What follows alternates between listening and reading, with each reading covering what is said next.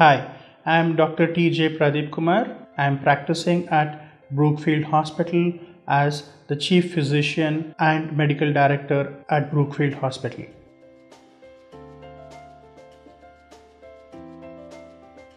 Dizziness is a symptom complex as a result of decrease in blood circulation to the brain.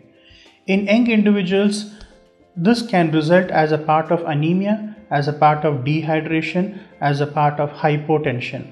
In young women, it can also be there as a part of symptom complex during their menstrual cycles. The reason why they get that symptom early in the morning is as they are sleeping, there is a equilibrium which maintains the blood circulation in all parts of the body.